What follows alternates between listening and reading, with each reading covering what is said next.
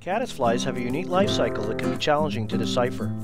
Eggs hatch into the grub-like larvae which, depending upon the species, construct nets to seine food from the current, crawl amongst the bottom rubble and debris, or construct intricate and distinctive cases. Upon reaching maturity, the larva transforms into the pupa. Caddis pupas swim to the surface by undulating their abdomens and sculling through the water using their elongated hind legs.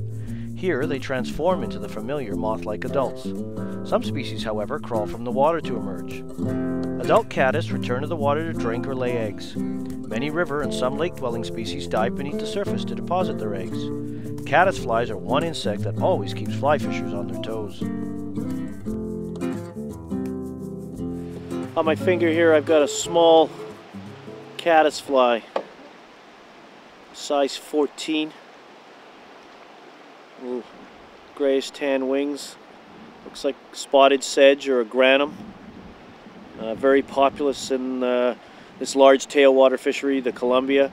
We've got ideal water temperatures not only for fish, but for insect growth as well.